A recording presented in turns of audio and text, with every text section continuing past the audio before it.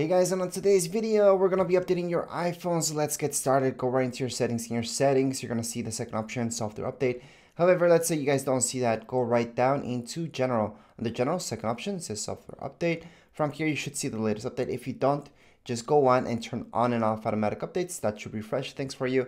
You can also update it through your computer if you're having issues. So you guys can use iTunes on PC, and on Mac, you guys can use Finder for that. Same goes if you guys need to make a backup. This update's really small, and that's why I'm not talking about backups. However, it's always good to make a backup before that. Anyways, right now, this is less than half a gig. We can update now, so let's just press on update now. It's gonna ask me for the passcode. Once I put in the passcode, it's just gonna download the update, and then it's gonna restart, and it's gonna install the update.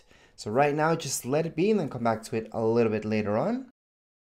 Alright, so afterwards, as mentioned, your iPhone would turn off. You'd see an Apple logo loading bar, and there you go. You would see this screen afterwards, seeing that your software is all up to date. Just scroll up, put in your passcode, and then check out in settings again to make sure that you're all up to date, and you would be done. That would be it for this video. If you guys have any questions, comments, you guys can write down in the comments area. Don't forget to subscribe and like. Thank you.